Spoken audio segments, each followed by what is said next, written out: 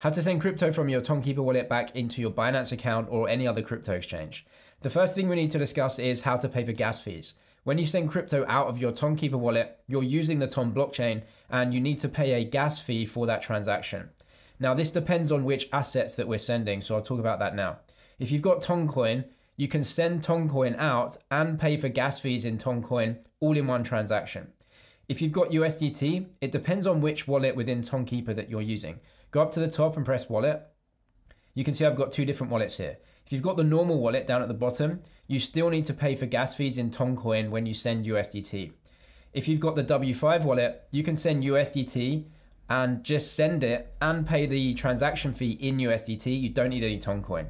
If you've got a different type of coin, like a meme coin, a game coin, or anything else, in either of these wallets, you need Toncoin for gas. So most of the time you do need Toncoin for gas unless you've got USDT in the W5 wallet. If you don't have any Toncoin, you can buy it here. Just press buy sell in the middle. You can go ahead with a card transaction, or you can go back into your crypto exchange. I've got my Binance account here. They have Ton. You can buy on your Binance account and then send it out, which may be way cheaper in transaction fees. If you want to know how to do that, I've got a full Tonkeeper guide down in the description and a Binance guide as well. Links below to the exchanges I use. You can get some deposit bonuses on them too. Now I'll show you how to send a coin directly out of the wallet. So come down to the coin that you want to send. I've got Toncoin here, so I'm going to press this and then I'm going to press send.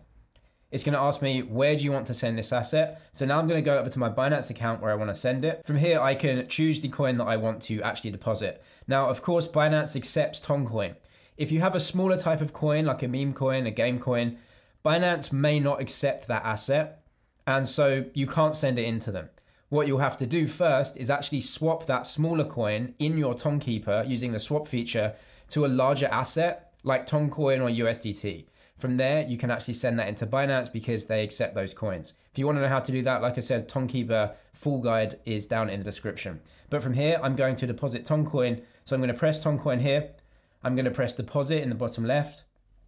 And this is going to give me my Toncoin address. So we'll press this one. And it says both a memo and an address are required. So we're going to put that in when we're sending out the Toncoin from our Tonkeeper wallet. You can see down here, I have a deposit address and a memo. So we're going to copy and paste both of these. Deposit address, I'll copy. Then I'll go back to Tonkeeper. From here, it says address or name. That's where we want to put our crypto deposit address from Binance. So I'm going to paste that in like this. And it says required comment. You must include the note from the exchange because Tonkeeper realizes this is a Binance address. So required comment, I'm now going to go back into my Binance account. From here, that required note is actually the memo. So we're going to go down, Ton memo down at the bottom. We're going to copy that and then go back into Tonkeeper. Then we're going to paste this in right here.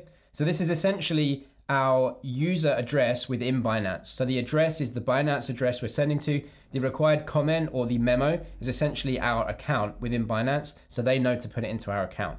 Then we're going to press continue and we're going to send an amount of Ton. So any amount that you want. I'm just going to press max here, which is this amount. You can see at the top it says this is to Binance and then the address. I'm going to press continue. Then from here I can confirm this action. So I'm sending this from my wallet. My recipient is Binance, but I've got my memo so I know it's my account in there as well. This is the amount that I'm sending and the transaction fee right here in Ton. Notice that you have to pay the transaction fee in Ton for every coin unless it's USDT in the W5 wallet. The comment is down here, which is my user account, so I can confirm and send that. So I'll press this and it looks to be done and actually sent. So that send will go through and eventually land into my Binance account.